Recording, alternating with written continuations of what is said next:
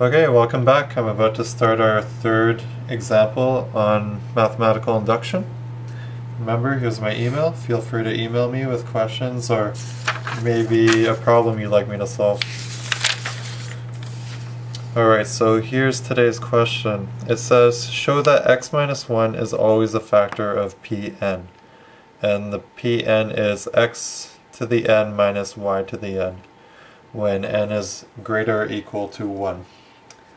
Alright, so a little different looking, different from the ones we had before, but always follow the 3 steps of mathematical induction. So the first one is to verify that x minus y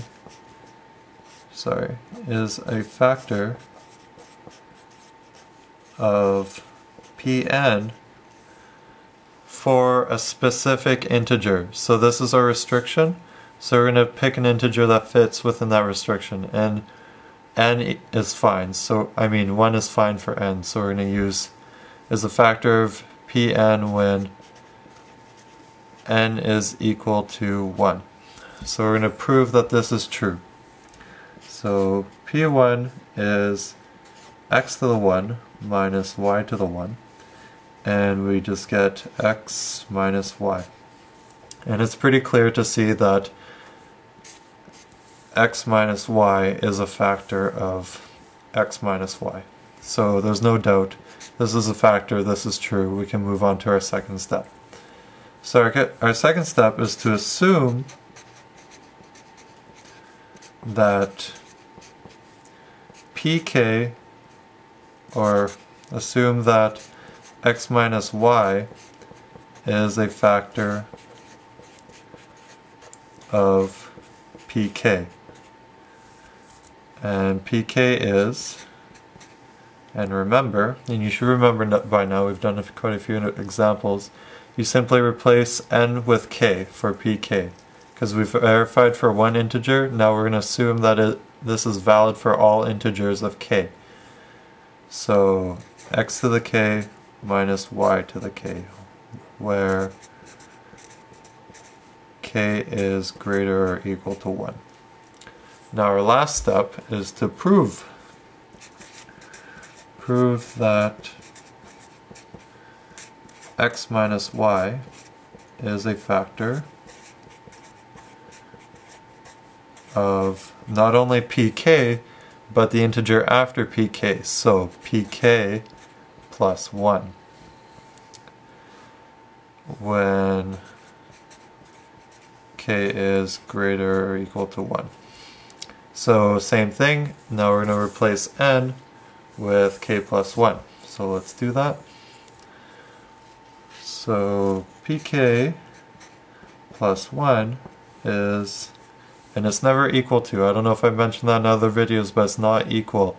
It's a proposition or a statement, so you never put the equal sign here. So xk plus 1 minus yk plus 1. And that's our proposition. And k is greater or equal to 1. Alright, so you might be looking at this and you're like, what do we do? What can we do with this? You don't really see any other way to go about it. Okay, but I see one thing we can do right off the bat. We have these plus 1s up here, and we can definitely break this down a bit so to give us a little more room to play with, let's say. And I actually made this sheets beforehand to kind of show you what I'm talking about if you don't know what I'm saying. So just consider this for now, and if you're good at math, you probably already know this, just ignore this or fast forward or whatever. But you agree that 5 times 5 is equal to 5 squared, which is the same thing as 25, right? So 5 times 5 is equal to 25, and 25 is the same thing as 5 squared. Well, how did you get this 5 squared? Obviously you had to get it from somewhere, it didn't just pop there and oh yeah, okay, that works. No, okay, every number or every variable, sorry I didn't read this, I'll read this first. When you multiply the same number and or variable together, you add their exponents together. So if you didn't know, but every number and a variable, although there's no exponent here, or here, there is 1. We just don't write it down because it's assumed when it's 1. So this is actually 5 to the 1 and times 5 to the 1. And what you do when you multiply them, you add their exponents together. So that's what we're doing here. We're doing 5 to the 1 plus 1. We're adding these two exponents together, which gives us 5 to the 2, which is the same thing as 25. So that's exactly what we're going to be doing in our problem. We have k plus 1, but that 1 was multiplied from this, right? It was x to the 1 times xk, which is just k plus 1 because we add their exponents. So I hope that makes sense now because we're going to be using this. So let's go back to our problem. And we see that we can break this down that way. So we're going to have x times xk minus y times yk. Alright, so now we're looking at this. What do we do? Okay, you might remember in my other videos, you always want to factor pk. So we go back to pk, we're looking at it, and we look at our problem, and we're like, okay, there's no way I can factor this. Does this not work? Is this not true? Can I not do this?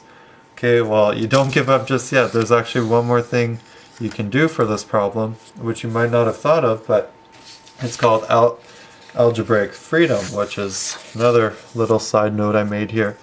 So what algebraic freedom is that you can add or subtract any number from an expression. Okay, so let me prove that to you. So, or what does that mean?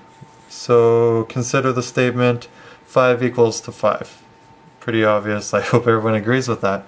Well, you could also write it in this way. You could write 5 plus 3 minus 3 equals to 5, because when you take plus 3 minus 3, it equals to 0. So essentially, this whole part here, you're just adding 0 to 5, which is still 5. So you can take any term, as long as you add it and subtract it, you can add it to your term. So that's what we're going to do here. And this is why mathematical induction can get a bit tricky, is because it's not very clear, or it's sometimes ambiguous as to what you have to do next, but sometimes you have to add terms so that you can continue. So I'm not going to sit here and ponder as to what term I have to add. I already know, but if you have a problem in a test or an exam where you don't know what to do, you can't go anywhere else, think of terms you can add so that you can get this pk and factor it out of these terms, okay? So to do that here, we have to add xyk and we have to subtract xyk. And we add and subtract because together this would equal 0, so technically we're not changing anything. But now that we have this, we can actually factor pk out of this, and let me show you how. So we're going to do x, we're going to take x out, and then we're going to take xk from here, right? So x times xk, and then we're going to take the x from here, and we're going to take out the minus yk and put that in there. And you can see right here we have pk, which is great. So now we're going to factor out the rest of this and see what we get. So from the second half we're going to get plus yk from right here, and then we're going to put the x here from there, and then we have the minus y left here, so we get minus y. Okay, so what's so great about this is that because we assume pk is true, we already assume that it has a factor of x minus y. So because we got pk here, we already know that this has a factor of x minus y. So this whole part right here is already done. So now we just have to consider this part right here. What's going on here? What do we do with this? Well, this is also very easy because, as you can see, the factor we're looking for, x minus y, is right there as well. So we also know that this has a factor of x minus y. So our whole statement we now know has a factor of x minus y, which is exactly what we were looking for. So now we can conclude by PMI, or the principle of mathematical induction, that x minus y is in fact a factor of pk, or not pk, remember it's not pk plus 1 and it's not pk, it's pn, because that's what you're trying to prove initially. It's pn is in fact a factor of pn when n is greater or equal to 1. And that's it. Okay, so I might have made this seem very easy, and it is, and in another way it's not, okay? But all you have to remember is that you're always going to be using your pk. You assume it for a reason, and you want to find it in your pk plus 1, okay? So always develop what you have, either simplify it or break it down, and see if you can factor it out. And if you can't factor it out, you have to add, subtract the same term so that you can factor out your pk. And the other section should just fall into place, and you should see that you have the same factor or something so that it works out nicely. Okay, so that's what you have to take away from this. If you have any questions about this, or want to suggest a problem you want me to do or something, just email me here. And sorry about the long video, and I'll be doing some other questions. Alright, thanks.